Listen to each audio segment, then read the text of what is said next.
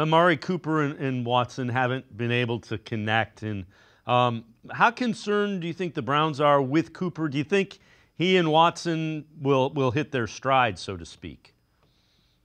I think so. I mean, Amari Cooper is such a good receiver. I can't imagine that he has changed anything from this year to last year. Now, I don't know if the trade rumors have gotten to him.